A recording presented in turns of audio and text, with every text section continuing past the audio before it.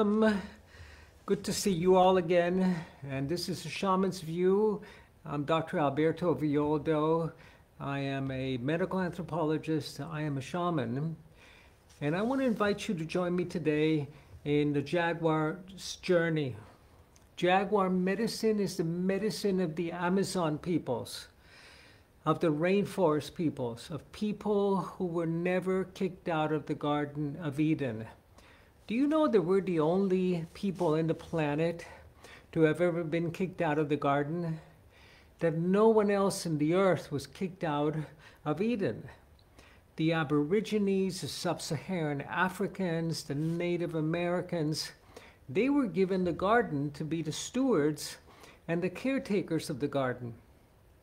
I did a program recently where someone asked me, Alberto, how can we help people reconnect with nature? Can we go to the park? Can we go for walks in the woods? Can we bless our food? And I said, it's impossible to disconnect with nature. You can never disconnect with nature because you are nature. This is nature. This is biology. You only become disconnected from yourself. And when you become disconnected from yourself, you become sick. It's at that point that we develop the ailments of civilization, not knowing who we are, being lost in the world, and the heart disease, and the dementias, and the cancers that don't exist among Amazonian peoples. When I was a young medical anthropologist in the Amazon, I was amazed that the villages I went to had none of these ailments of civilization. I went to villages that had seldom seen a light-skinned person. And I remember the kids running up to me and rubbing my arms and my fingers and to see if the white dirt would come off. And they were healthy. They lived in communion, in union. They were not kicked out of the garden. They had not separated. They had not become divorced from themselves. They had not suffered soul loss. And this is what we're dealing with today. So people ask me, what do shamans think about this crisis that we're living through today? And I remember two things. One being in the Amazon, and this old medicine woman looking into my eyes and saying, you know, Alberto, we're going to miss our white brother. And I go, what do you mean? He says, yeah, we're going to miss our white brother because your people have come to the end of their story. Unless they write a new story about themselves and about the stewardship of the earth, the caretaking of the earth. These people were the caretakers of the earth, the stewards of the garden. They had not been cast out. They walked with beauty on the earth, and they spoke to the rivers and to the trees and to God. And the rivers and the trees and to God, and God spoke back to them. One of the most beautiful things that happens in an ayahuasca ceremony in the Amazon is when you recover the dialogue with spirit, where you actually hear the voice of spirit. But it's not someone speaking at you, it's you, it's the voice of that oneness that answers any question that you have for it. It's an exquisite thing. I remember being in the jungle in the middle of ceremony, and we were in the backwaters of the Amazon. We had navigated along the Mother of God River and onto the Baker River, and I was there with a few close friends. And we were doing ceremony with alligators on the beach right near us. There were 3 very large lizards, about 10 feet long, just kind of with their beady eyes looking at us. We were very near to them, maybe 15 feet away. They didn't want to go anywhere, but they wanted to be part of the ceremony, so we figured they were there, why not? And all during our ceremony, I would look up to check to see that they were still where I saw them last. And in one of those moments of communion, I asked Spirit, can you let me hear your voice? Where are you? And the voice responded, I have never left you. I have always been here. Welcome back, my little one. Welcome home, my son. This is the great return that we have the opportunity to do today. But to do that, we have to step into Jaguar medicine. And the reason for this is that Jaguar is the only one that dares to explore those dark and hidden places in the rainforest, the places that no one dares to go to. Jaguar practices fearlessness, and the Jaguar has no predators. It's at the very top of the food chain. Has no predators. It doesn't have to live in fear or in fight or flight. And it can live in great ease in the rainforest. So Jaguar medicine is essential today. And in the Americas, you find that there are cultures like the Olmec people, O-L-M-E-C, the most ancient peoples in Mesoamerica and Central America. They were the Jaguar people. Half of their iconography and their ceramics are babies with jaguar heads, humans with the body of the jaguar and the head of a human, people that were half human and half jaguar. Among the Mayans, the highest of the priests and priestesses were known as the Balams. The Balams were the jaguar priests because they had defeated death. They had journeyed beyond death and returned. The Jaguar lore and the Jaguar medicine is all through the Americas, all through the shamanic traditions of North and Central and South America. And even today in parts of the Amazon, the medicine men and women will dress up as jaguars on their journey beyond death into infinity. Because this is what happened when we were cast out of the garden. When we were still in the garden, we were immortal. We were not stalked by death. And the minute that we were kicked out of the garden, we were stalked by death, old age, and disease. Now, these were the three elements that the Buddha discovered. That's when Siddhartha left the palace and his charioteer was taking him through the villages, and he saw an old man that was hobbling down the streets, and he saw a woman that was dead, that was on the side of this road, dead, and he saw a man who had sores in his skin, and he asked his charioteer, what's the matter with that man? And the charioteer said, he's sick. And Siddhartha asked, will that happen to me too? Will I get sick? Will I get old? Will I die? And his charioteer says, yes, master, you will. And that's what launched Siddhartha on his journey to become a Buddha, on the great journey. Now, these were the three things that began to happen to us when we were cast out of the garden. We began to be stalked by death. We became sick, and we're aging. We're aging rapidly. Now, the shamans don't get old. Their body goes through the stages of life, but their soul is youthful and intact, and it's not been wounded. It's not been spoiled. This is what we need to recover today. When I was asked recently in a program, Alberto, as a shaman, you're a medicine man. I said, yeah, I'm a medical anthropologist, and it's Dr. Alberto, because you get people's attention when you use your title. It says, what, as a shaman, what do you recommend that we do? Do we go for a walk in nature? She said, what I recommend you do is you come back to the garden. Go back to the garden. We can make that choice to go back to the garden, and our garden begins to appear around us, and we begin to commune with the rivers and the trees and to hear the voice of spirit once again. And that's the choice that we make when we come back to ourselves. But to do this, the shamans in the Amazon devised these strategies, these rites of passage that would allow you to go through the window of death without losing the physical body.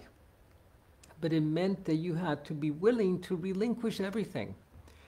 Symbolically, you didn't have to give the children up for adoption. You didn't have to give your car away or find a new home for the dog or for the spouse.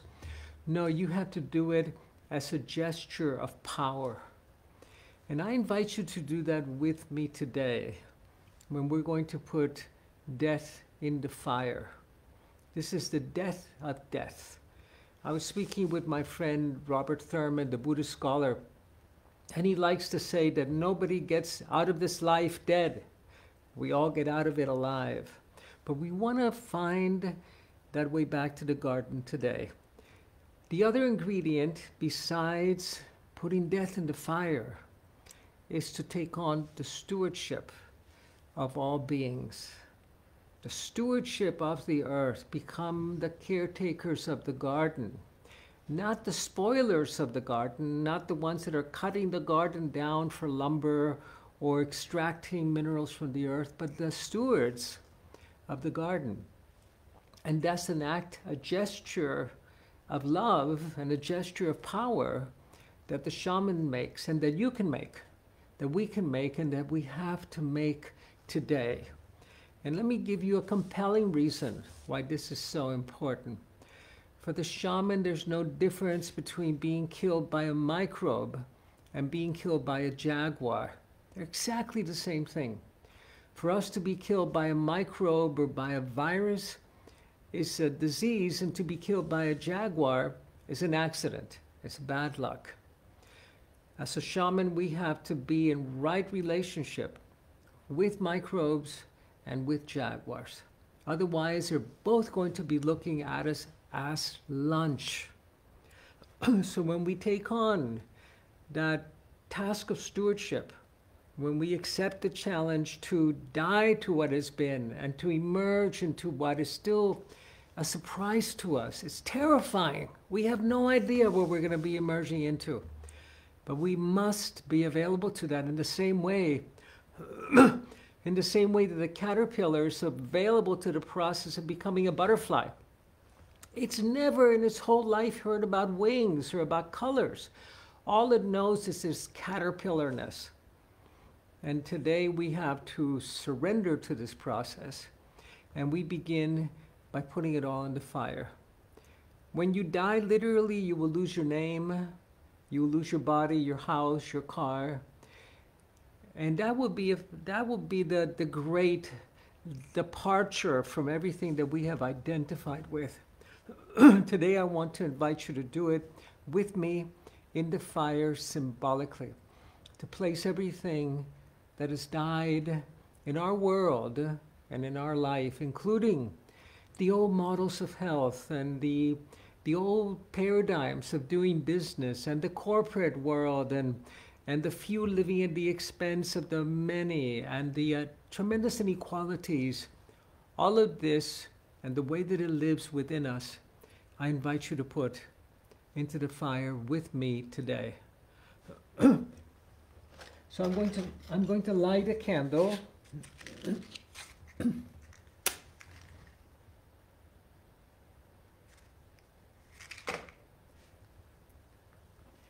And if you have your candle, if you have your candle with you, I invite you to light it and to place a death arrow. When the shamans place an offering in the fire, they place two offerings actually. One is a death arrow that represents everything that has died, that we're releasing, so we can never be claimed by death because we have been claimed by life. Death is seen as something that festers within us. And remember, the jaguar shamans, the jaguar priests, are the ones that have transcended death. They've journeyed beyond death. They can never be claimed by death. Death is something that festers within us, that begins to claim us little by little instead of all at once. I tell the participants in our Grow a New Body program that we do in our shamanic monastery in Chile, where the air is clean and the food is clean and we're in wild nature. I tell them that we have to release the death that has been selected for us, that we have volunteered for, that death that will make us a statistic. And we know the statistics, and in some way, unconsciously, we volunteered to become a statistic.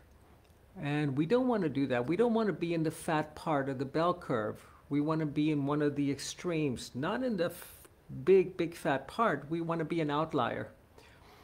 We want to be an outlier because there's enough of us in this virtual room to make up a statistical sample.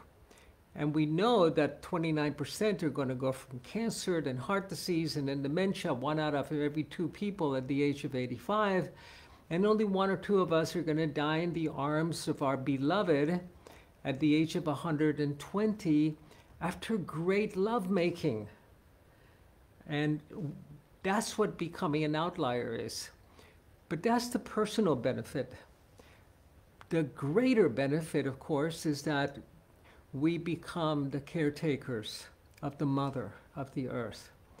And as soon as we do this, and we don't do it by doing anything, but by claiming it, by stepping into that relationship, by making an internal act of power and a gesture of love, and then our mother begins to mirror that back to us personally and collectively.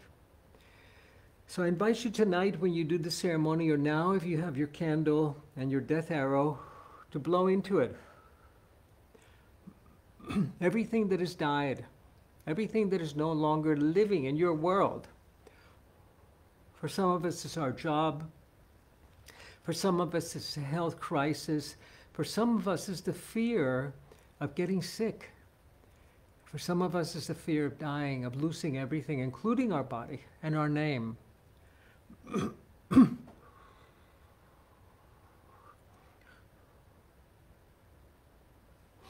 And when you have done so, to bring it to the fire. Remember that our most ancient Neanderthal brain only changes through ceremony. And the fire ceremony is humanity's most ancient ceremony. We have been sitting around a fire for 3 million years. And place your death arrow in the fire, allowing it, everything that it has died, that is no longer living, to return to the light. To release the light that is bound in all of those old stories, tragic stories, to release that light and release that power and that energy so that we can write a new story for humanity and for ourselves. Releasing everything that has died.